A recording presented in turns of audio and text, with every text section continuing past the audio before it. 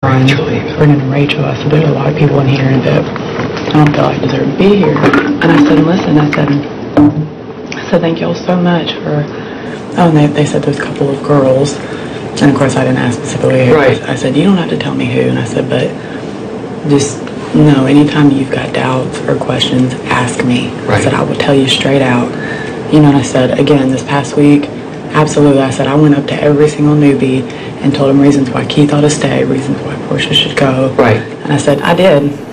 Be totally honest with you. And I said, so if you've heard that, it's true. Right. And I said, anything else? Probably not true. And I said, but come and ask me, please. Right.